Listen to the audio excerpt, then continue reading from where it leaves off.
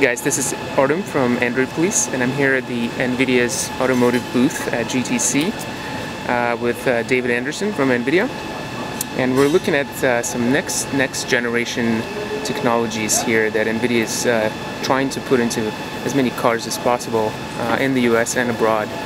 And the system we're looking at here is actually running Android over there, and it can be controlled using this is a Nexus 7 over here, controlled using Android, using Wi-Fi or Bluetooth. So David, why don't you tell us a little bit more about this technology, what it means right now and what it means for the future, and what can we expect? Sure, absolutely, so I'd be happy to. So what you're looking at is actually what you kind of alluded to earlier. So this is actually a production Nexus 7 tablet, and I can pull it out of the docking station here just so you can actually see that that is truly a production tablet.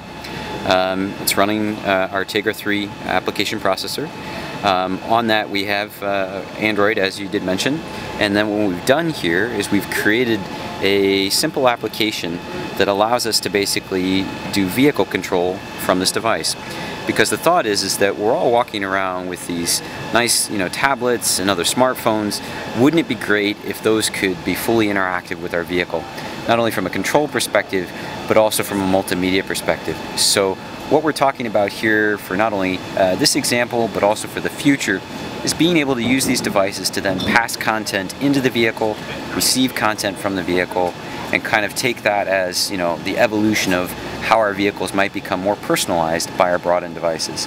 So with that, maybe I'll take you through just a few of the buttons here. We've got a really nice user interface that's all been worked out here, and we have a series of different buttons that if I push, for example, this music control, then we'll see the audio screen be reflected up here on the vehicle.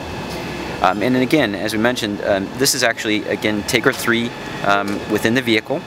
And then that's also running Android as well. So we have two instances of Android here in the vehicle. So we'll just take you through a few of the other nice icons here. We have an icon for climate control, icon for battery management. This is an application that was intended kind of to be a proof of concept for electric vehicles. Looking at statistics in terms of your overall performance.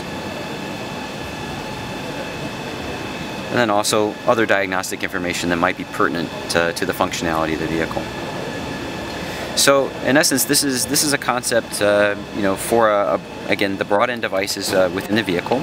We're working on a number of different other strategies, also kind of employing similar kinds of advanced concepts, and maybe I'll take you down to another example here. This is something that we call our Reconfigurable Cluster, and basically what this is that this is a wide format TFT. Has a nice HMI model that's running on it now, but our idea is that it'd be really wonderful if you could take the same platform and simply reskin the overall look and feel of that particular platform. So here we have a series of different examples, graphic examples, that could then take on functionality within your vehicle, and this would allow the OEMs to basically take the same platform and then stylistically adapt it for whatever brand is going to actually use that platform. Or hopefully in the future, maybe there will even be an interactive application that will allow us as consumers to actually customize and create our own look and feel and personalization within the vehicle. The other thing I'll point out to you here is we have a series of different embedded applications that can be sub-presentations, if you will, within this overall HMI model. One of the more impressive ones is this Google Assets database that's actually being rendered real-time here in full 3D, and we're actually doing route calculation through that full 3D city scene on top of drawing all these really fine pointer movements in perfect sort of frame rate, if you will. There's no stuttering whatsoever, as you can see. So the other notion that I'll tell you with all of this work is that this is really truly agnostic of platforms. So we can take these same HMI models, run them in Android, run them in Linux, or run them even on something like Windows RT. And so that's kind of a good segue down to this next example.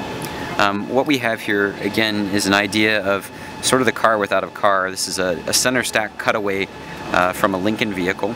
And we've basically created a new infotainment look and feel for this vehicle. And this is all fully interactive. We have a nice projected capacitive touch panel, and we're showing here different vehicle controls for things like climate controls.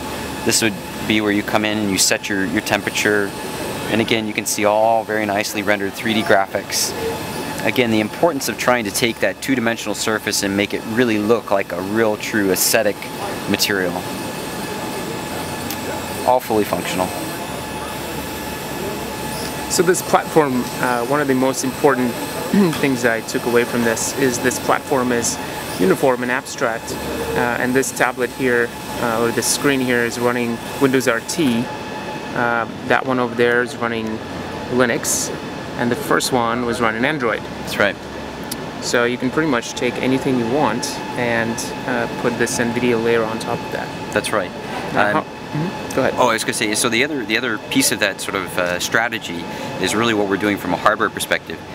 So this that I'm holding here in my hand, this is the NVIDIA Visual Computing Module. This is the strategy behind the automotive market at NVIDIA. And the reason why this is important is that in the center it features here our Tegra 3 silicon, and around it all the supporting circuitry that's necessary to run that Tegra device, basically creating a fully functional system on a module. But the important thing is not so much that that's one solution, it's the idea that this is a common form factor, that as we continue to innovate and advance our silicon, we'll continue to produce and make modules that are form factor equivalent, where you can then upgrade your system over a period of time. This means we're basically marrying the design cadence, the design philosophy of sort of the consumer electronics world with something that can be used in the automotive market, trying to kind of get more advanced technology in sooner to automotive applications. If this works, that's fantastic. That would be fantastic. Now, how many years would you say we are away from seeing this in live cars? So we're seeing sort of the precursor to a lot of it today. I mean, you see a lot of advanced work ongoing, you know, with our friends at Audi and BMW, and even the Tesla vehicle that's here behind me. And I would say that a lot of these sort of next concepts are probably, you know, 5 to anywhere between 7 to 8 years out. But you know, hypothetically, very much realizable in the near term, if you will. And you see some of that in the vehicles already. I mean, you're seeing companies like Audi and Tesla adopt fully reconfigurable dash kinds of concepts already. Tesla has the dash already in production. So that's the idea that I think really is going to drive a lot of this. Okay, great. Thanks a lot for your time. You're very welcome. All right.